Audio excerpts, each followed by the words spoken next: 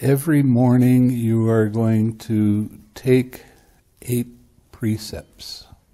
These precepts are very important, and if you break one of the precepts, it's going to affect your meditation negatively.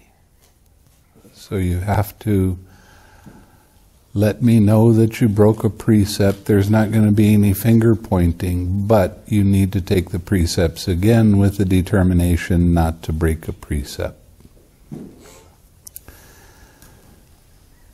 The easiest precept to break, of course, is speaking.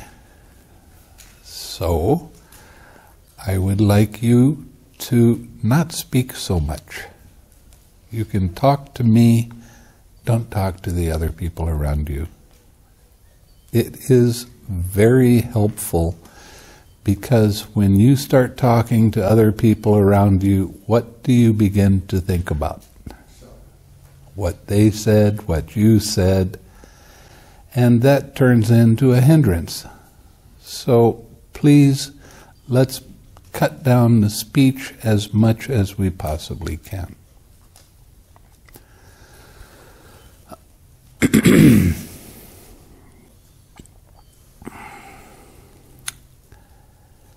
Now, I know a lot of you have heard the instructions in the meditation, but I'm going to give them again.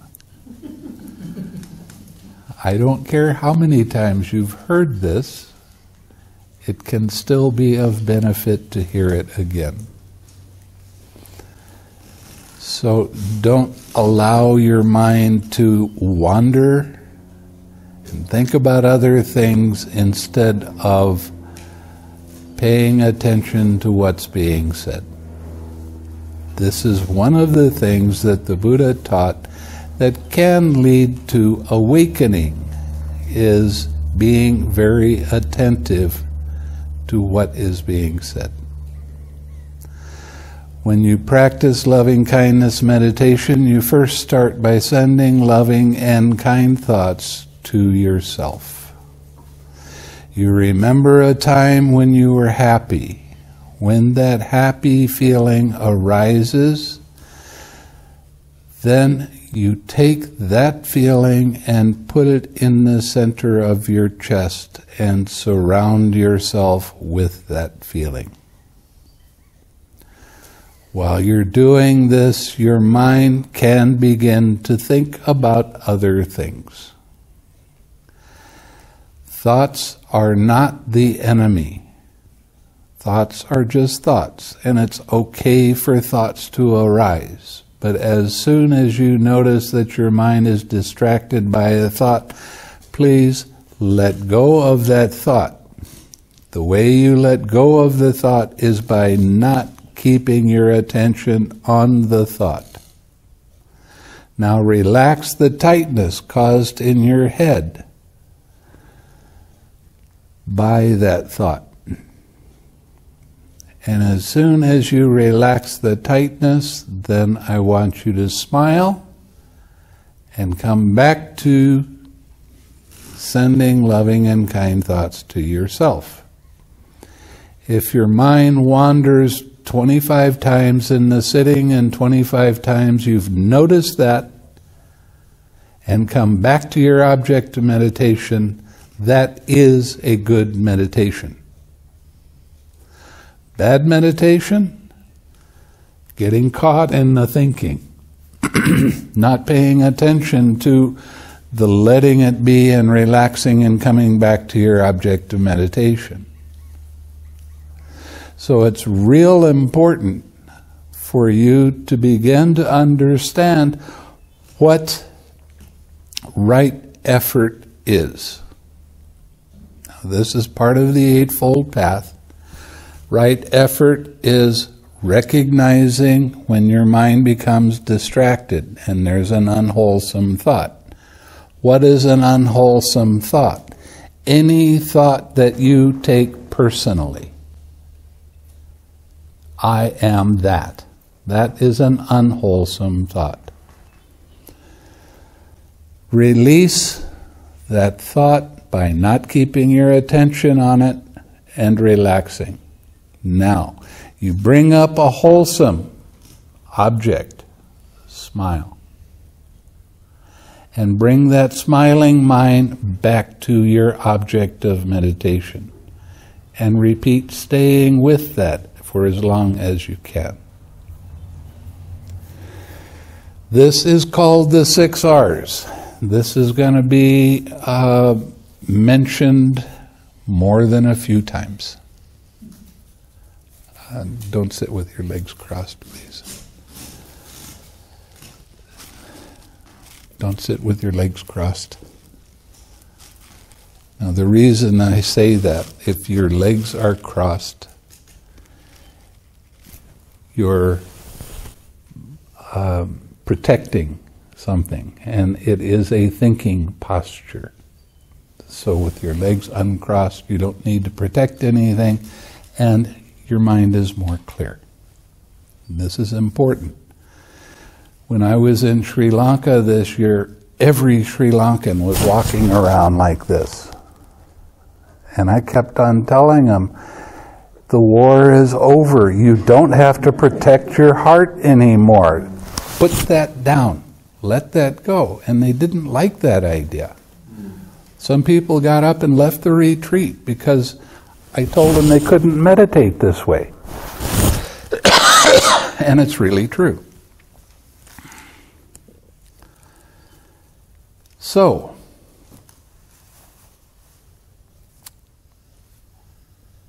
the fact that your mind becomes distracted is not the problem.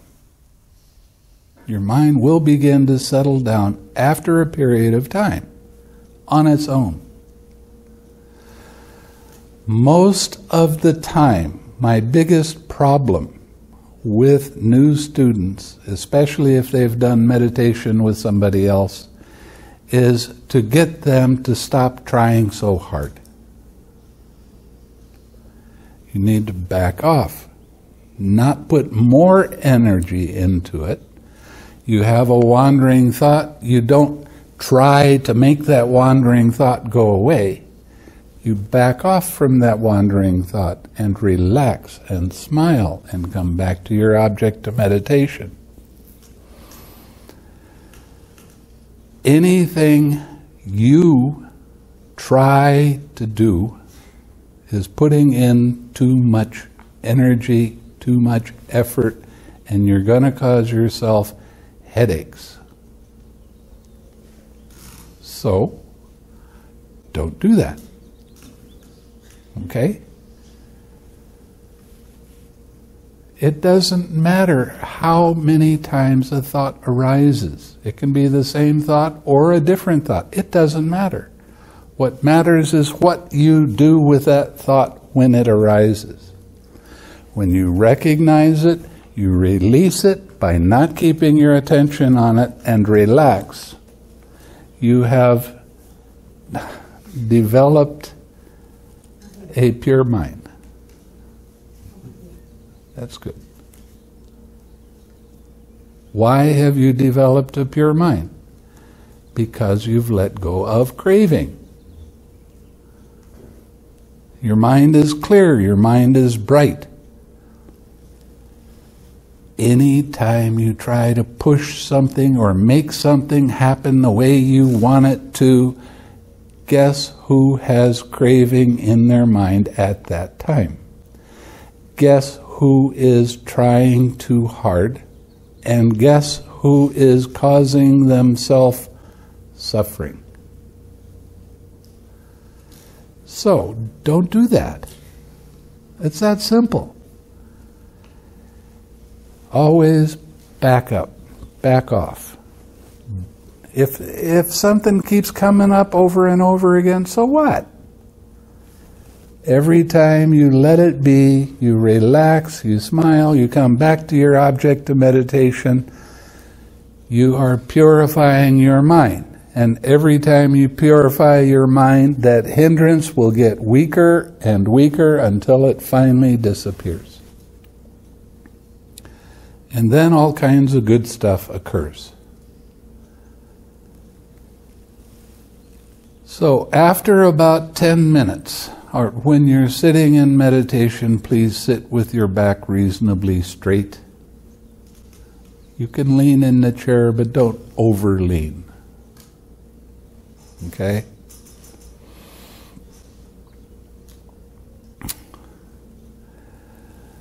After about 10 minutes, then you start sending loving and kind thoughts to a spiritual friend. A spiritual friend is someone of the same sex, and they are alive. A spiritual friend is someone that when you think of them and their good qualities, you sincerely do like them, and you sincerely do wish them well. That can't be understated. The sincerity of your wish helps your progress in the meditation. So if you really like that person, you really want to see them be happy, that will help your meditation a lot.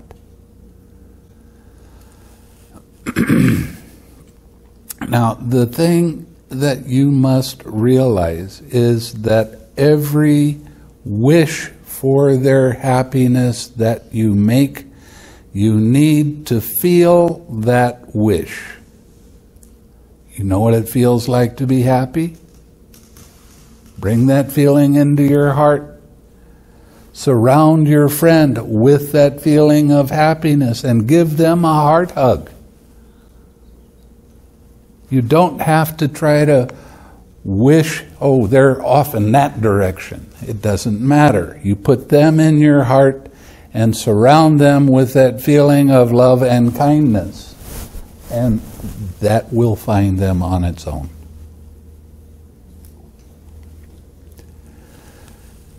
So, I want everyone to sit at least 30 minutes. And when your meditation is good, sit longer.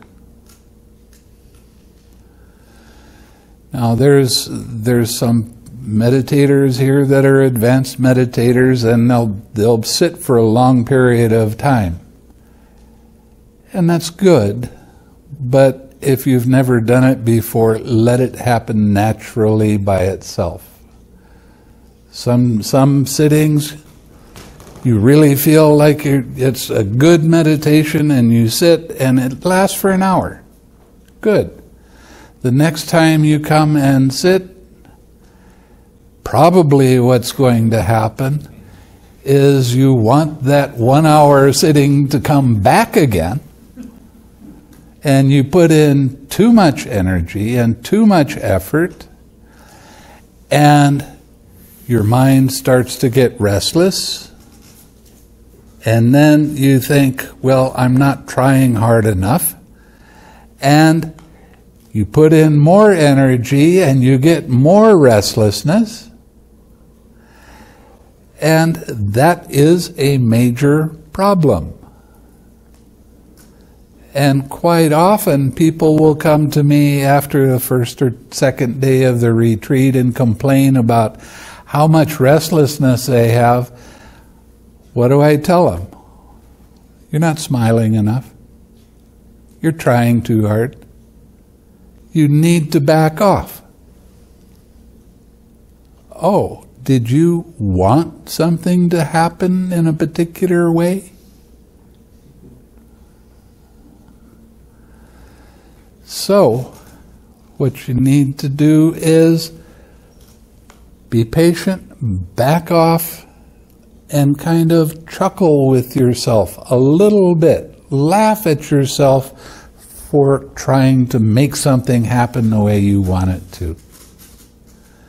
When you do this, you will go from, I want this to be the way I want it, when I want it that way, to, oh, it's only this. It's only this desire. Who needs that? And your mind will settle down, and then you'll be able to do the proper meditation again.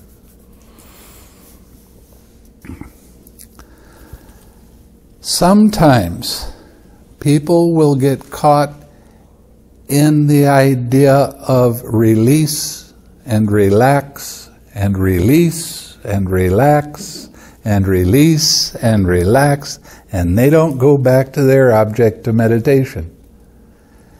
And as a result, they come to me and says, this meditation doesn't work. Well, yeah, it does when you do it right. You always have to come back to your object of meditation. Even when your object of meditation is during your daily activities, come back to your smile.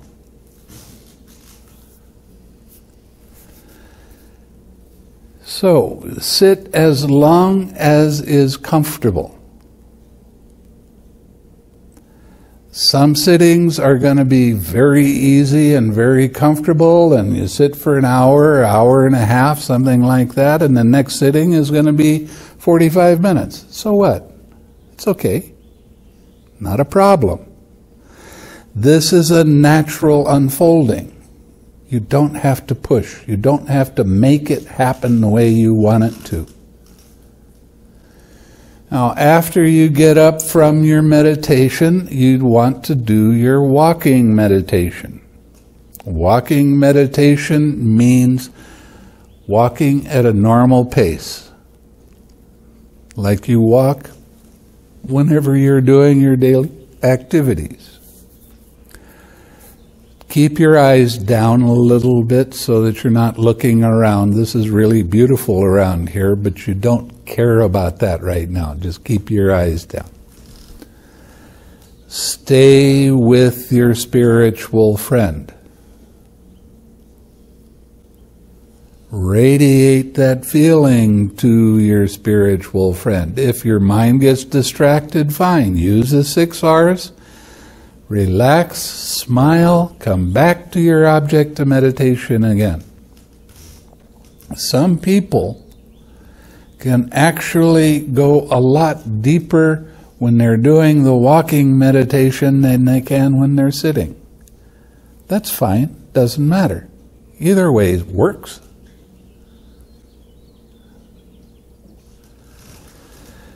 Now, one of the things that you have to realize is that when a hindrance arises, it is there for a very specific reason.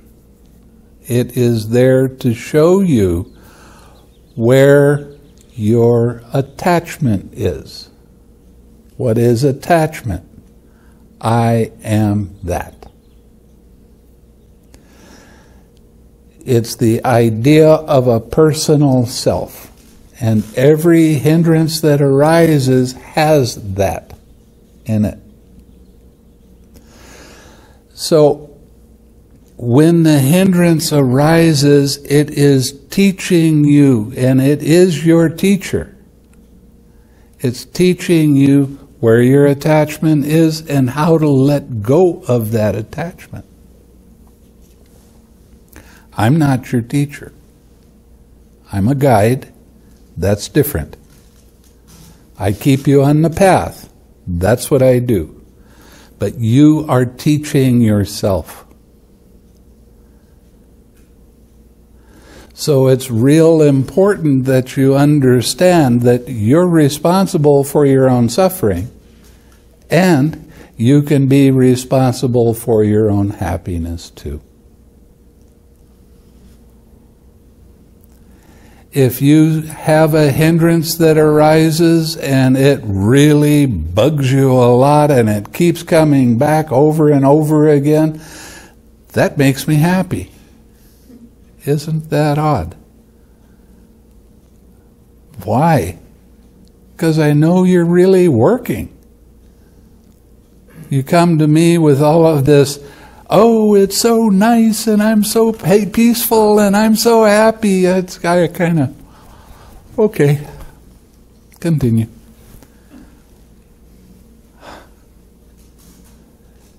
So the hindrances are a necessary part of the practice. And it's very necessary for you to understand that this is where something happened in the past and you took it personally and then you stuffed it and tried to forget it.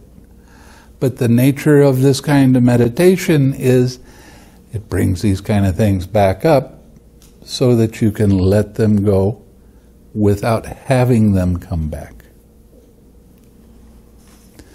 That's the whole point of the meditation. One of the points of the meditation, I should say.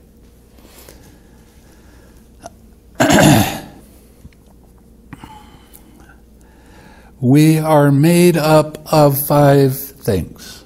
The psychophysical process is made up of a body, feeling. Now, feeling is not emotion. Feeling is feeling. It's either pleasant feeling or a painful feeling or neither painful nor pleasant. Doesn't have anything to do with emotion. There's perception. Perception is a part of the mind that names things. You look at this and you say, this is a cup. Perception is a part of the mind that put that name on it, and it has memory in it. You have thoughts, you have consciousness.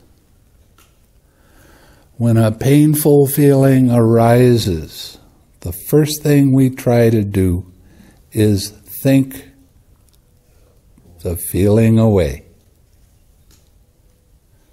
But feelings are one thing, thoughts are something else. They never meet.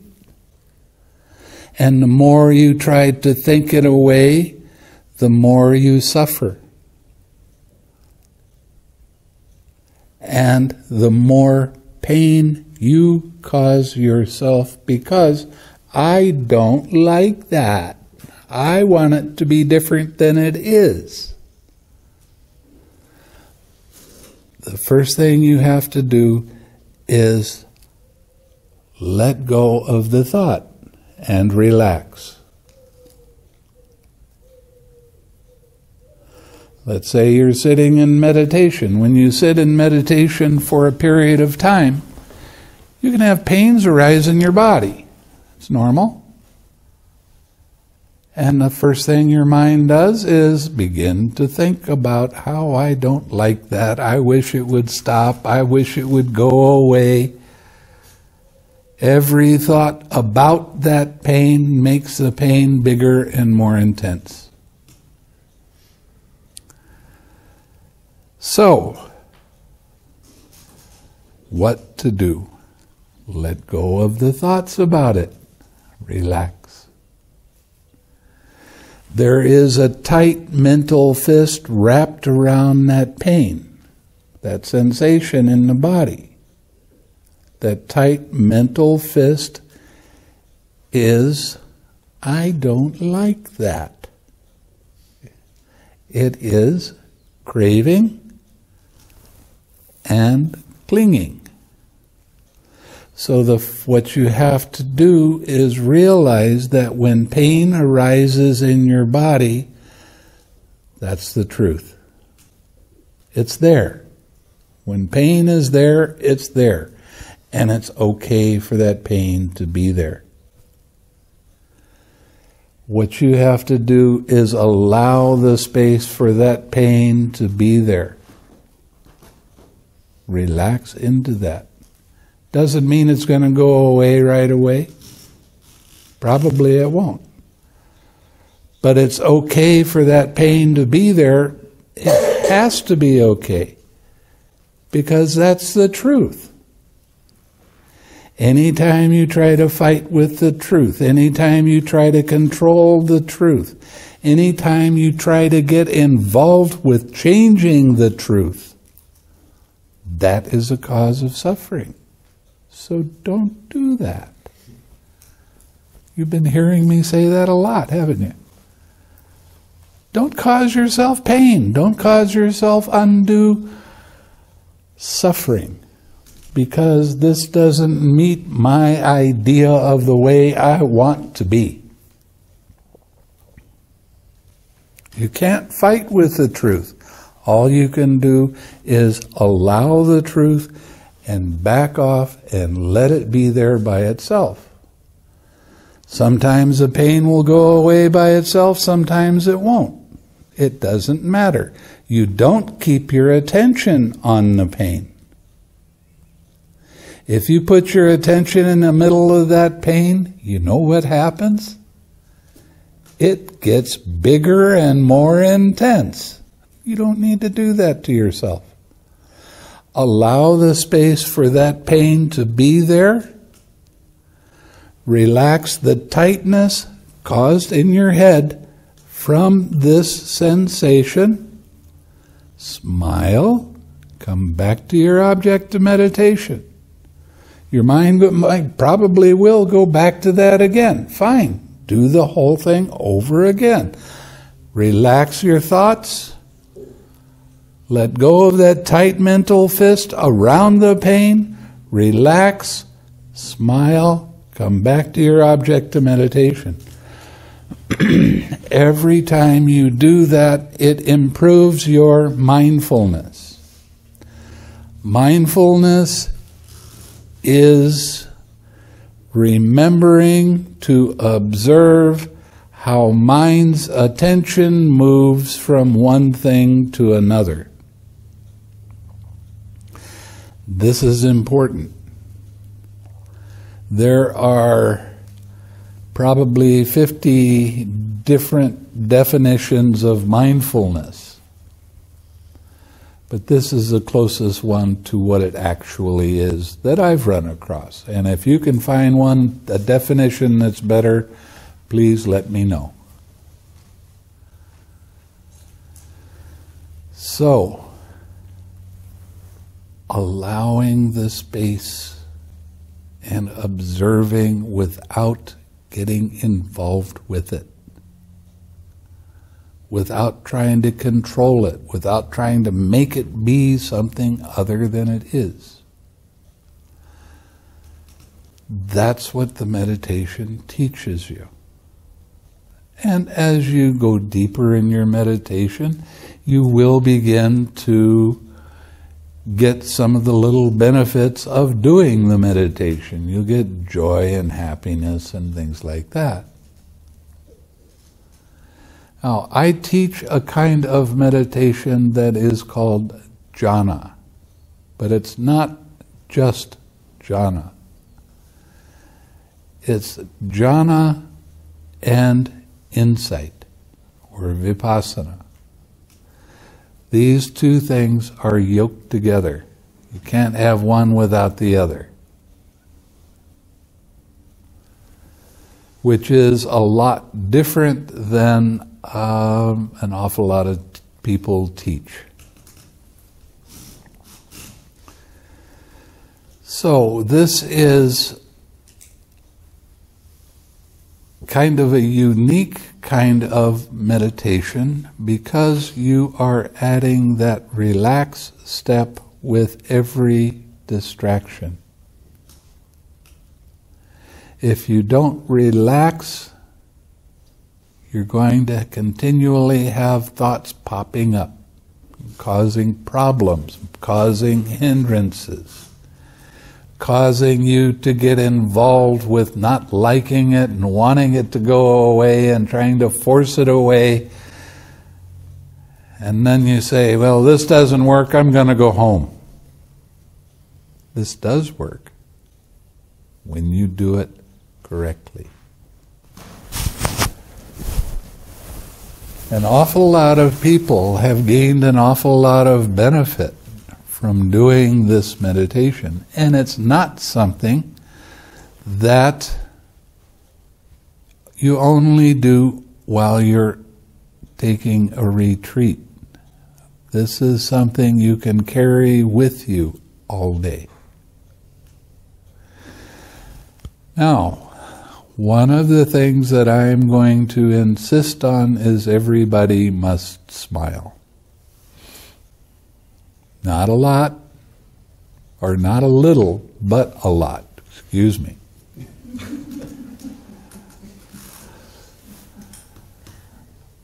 Why do you need to smile? How does your mind feel when you smile? Light. Very clear. That's the meditative mind. When you try too hard,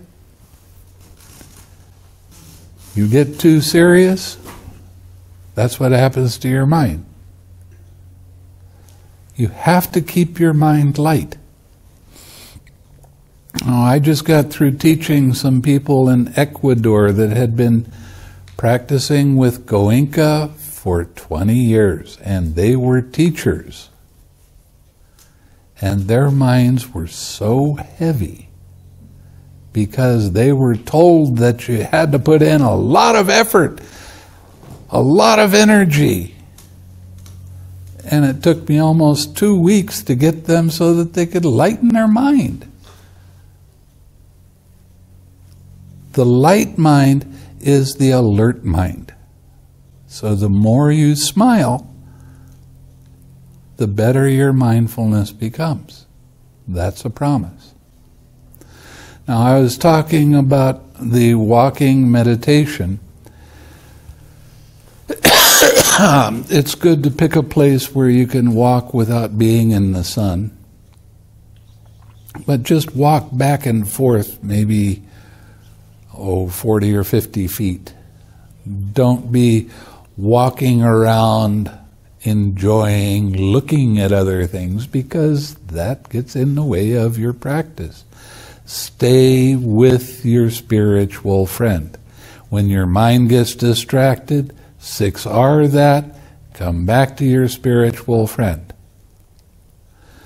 The walking at first can be quite difficult, but there will be a time when it actually gets a lot easier.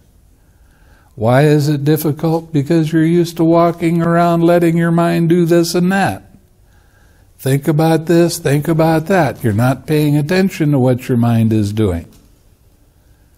Now you're starting to learn how to discipline mind.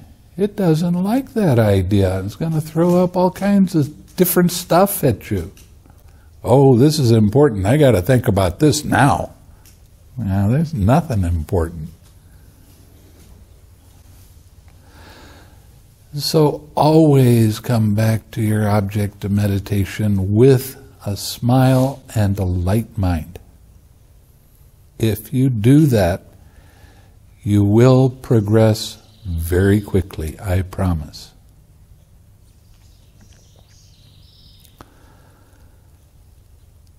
Okay, have I forgotten anything?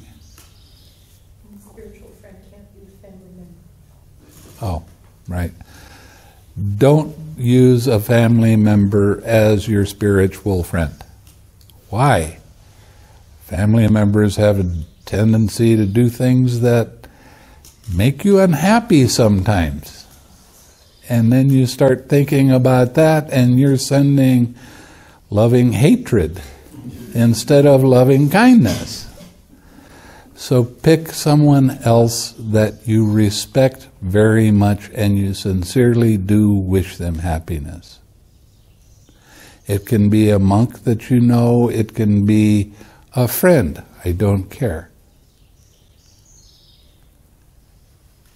But it has to be sincere. And you have to feel the wish. Sometimes if your mind is a little bit active, you can change your wish to being peaceful and calm, and feeling that peace and calm. And radiate that to your spiritual friend. Sometimes it's joy. You pick what you want to feel and what you want to send. Just make it wholesome. Okay? Anybody have any question? Yes? How do I send the happiness to myself? Treat myself a whole body? Put yourself right in your heart. Radiate that feeling to yourself. Heart, in the physical heart? Yes. Oh. So how about the respected friend? Put them in your heart. Radiate loving kindness to them. Oh, both. Both. Myself putting them here. Right. Not whole body. It will be your whole body. You image yourself being here, and it's going to be your whole body. So my image put in here. Yes. My That's physical image. right. And your spiritual friend. Do you think your spiritual friend would fit in your heart? No, it's the image of your friend. It's the thought of your friend that you're putting in your heart and radiating that loving kindness. Okay? You mean, question is that I send the happiness to here and radiate Yes. the happiness from the heart. Yes. From heart, I send out Right. the happiness. Also, At by first. Direction, by two directions. One direction is sent to the heart. Another direction sent Just let it radiate by itself. You don't have to direct it. Just radiate the loving kindness. It will go where it's supposed to go by itself. I don't need make it radiate. You. Okay, pretend that you are a candle. And you get the feeling of the loving kindness and you are a candle. And then the radiation means a candle doesn't push light into the room, right? If you put a candle on top of this piano in the dark, the light, it just comes out, right? You become the loving kindness. You become the candle. And then it just comes off of you. First, it washes over you, and you keep smiling for 10 minutes, and when it's really warm, you take your friend, you put them in there, and then you just imagine that it's radiating out to your friend. You see it going to your friend in your mind, and it just goes. Just the way the light comes off the candle. You don't do anything, you don't send it, you don't push it, you don't make it. You just are this light, and it's going to go. Okay. Okay, I haven't really catch yet. First one, for example, I sent the happiness to myself image here. You get the feeling in your heart, and then let it wash all over you, all through you, for you. So, sorry, I'm the new one. I'm the first day to do it. So I needed to understand the process. First one, I sent the happiness to the image in To me. I to said myself. to me. To me, Yeah, my image in the heart, right? Myself. Then I feel, so the candle from my heart and spill out all the light, everything really from my heart. And it's get out of my body. Right. My body after 10 minutes, keep going. Then after 10 minutes, then I change the May you image. be happy. May you be peaceful. May your mind be calm. Wish it For goes myself, out. right? For No. yourself first. Now Right. you're finished. Right. Then for them. For them, then the image is still not outside my mind, so not from my mind, in the heart. Where's your friend in China? You can send it to them in China. Send it anywhere in the world. Yeah, I mean, right now, this is more my close friend. Hold them in your heart and radiate loving kindness to them. Radiate that happy feeling and feel that happiness. Right. So Enough. my friends, my mind just sent the happiness to the image of my heart. Then my heart, my friend's image was like a candle, is pour out everything and send to my body. No. This is complicated. You're making it too hard. Listen again. Okay. You get the feeling of the loving kindness from the happy feeling of the memory. You put the feeling in your heart, right? Now, You take that feeling and you're going to let the love, may I be happy, may I be peaceful, may my mind be calm. But feel that wish, Feel whatever the wish you make. Feel the wish from the memory of when you were happy. Yeah. And then let it wash over you. And do that with your spiritual friend. That's enough. Right. Then you take the friend. No, that's enough. That's right? That's enough. Okay. Do it, Michelle. Do it tonight. We'll talk tomorrow. Okay? So I talk with you tomorrow. Yeah. Thank you. Okay. Yes. The same wish you have for your friend every time? Can you change the wish all You can change the wish as long as you change the feeling. Okay? Whatever wish you want to make, you have to feel that wish. There are sometimes people ask me to send loving kindness to someone that is very confused or they have a lot of problems. So what I do is I start radiating a clear, composed mind. And I feel that. And I radiate that feeling towards, in my heart, towards that person. They benefit from it. So it's pretty much up to you what wish you make, as long as it's wholesome and you feel that wish.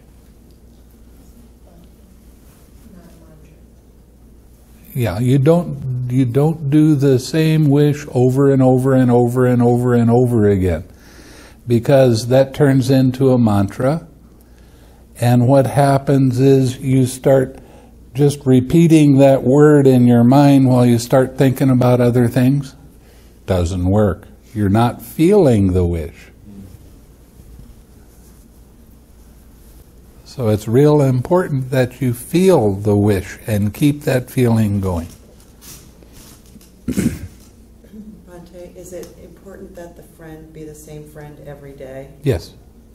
Thank you. Until I tell you to change.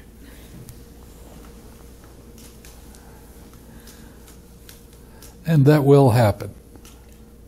You just have to get to a certain place in your meditation. Anybody else? So we're going to do that right now. May suffering ones be suffering free, and the fear-struck fearless be. May the grieving shed all grief, and may all beings find relief. May all beings share this merit that we've thus acquired for the acquisition of all kinds of happiness. May beings inhabiting space and earth, devas and nagas of mighty power, share this merit of ours. May they long protect the Buddhist dispensation. Sadhu, sadhu, sadhu.